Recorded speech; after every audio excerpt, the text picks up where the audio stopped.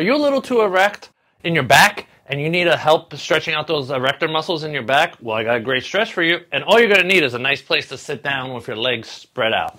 So let's do that. Sit down. Get those legs spread out as much as you can. If you're tight in the inner thigh, don't worry. As much as you can, just to place your hands in front of you. So that way you place the hands in the ground in front of you. You bring your chin in towards your chest.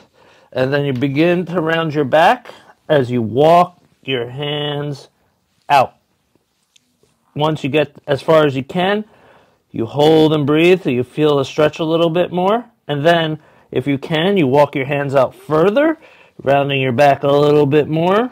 Then once you feel like you got to your end range of motion and can't get any more stretch, you slowly walk your hands back, straightening out your back, and finally bringing your chin up, because that's how you stretch out your spinal erector muscles the right way.